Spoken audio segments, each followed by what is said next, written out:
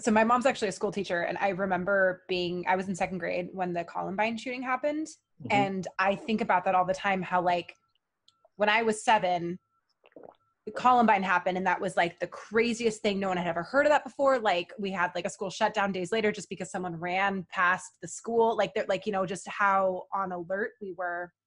And then like another one would happen and everybody knew about it. And then a few years ago, even just, it's like you hear about them and you hear about them secondhand. They weren't even the number one headlining thing on the news. These mass shootings have become so common that it's almost like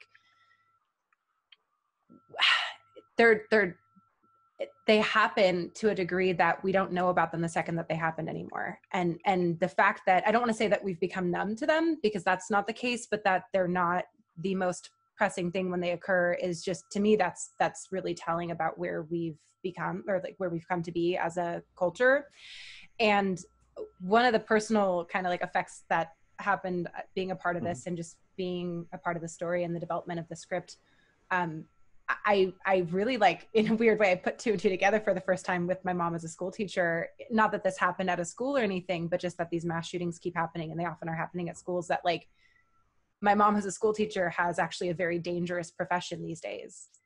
And how crazy that is, that you, like, I'm getting, you know, goosebumps right now just talking about it, that this has become a part of our culture due to, you know, in my point of view, like a lack of attention to mental health, the lack of, you know, funding for mental health, and people feeling like they have a space to reach out to, and a number of other things as well. And, you know, it's a whole other conversation.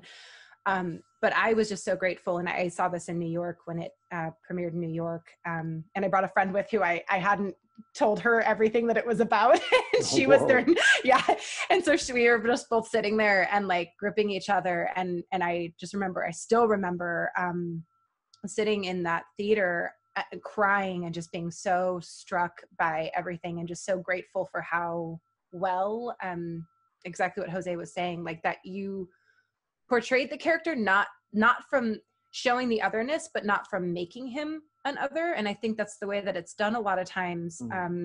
It's like, this is the bad person who you can hate, and this is why. And that's one of the things I really respected about this film, is that it doesn't glorify, you know, the character, but it's just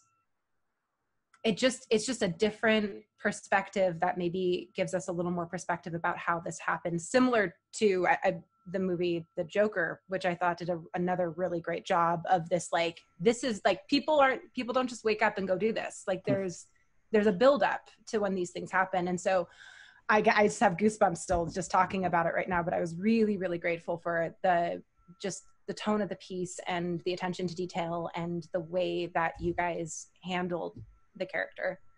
Thanks. Thank you so much. Thank you. Yeah.